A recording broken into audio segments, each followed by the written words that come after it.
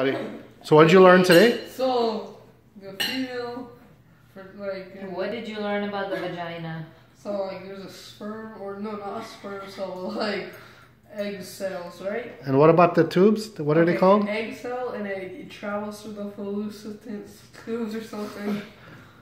Fallopian tube. Functional tube. Yeah. Okay. Functional something tube, and after it goes. Imagine this guy's gonna be a doctor one day. Into the synex or something. Uh-huh.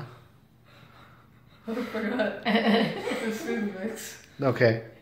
Then after comes out the vagina. Okay, like. That's it? There's two.